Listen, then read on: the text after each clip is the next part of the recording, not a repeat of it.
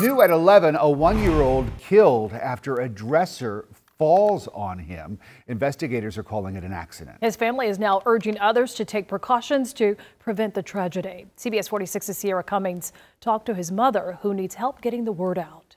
The Williams family is not alone in this. In just the last 2 decades, more than 500 deaths were caused by furniture falling, shelves like this coming out, or the entire thing trapping a child. Just 9 days ago, one-year-old Kaysen died after an unsecured shelf fell on him. Kaysen was put down for a nap.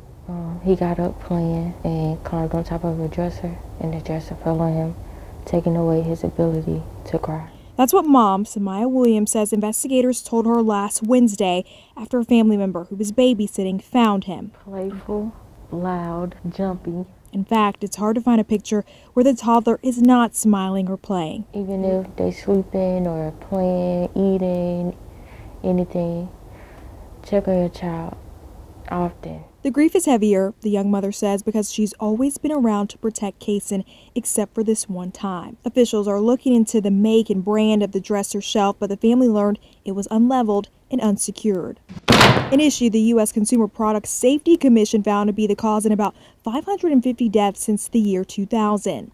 You cannot judge a dresser, whether it's going to be tippy or not, just by looking at it. The group Consumer Reports just began calling for a mandatory furniture standard beyond manufacturer warning labels. Tests a company would be required to pass, which ensures stability. A safety measure Samaya Williams, Because anything could happen under a second. now wants to see. Sierra Cummings, CBS 46 News.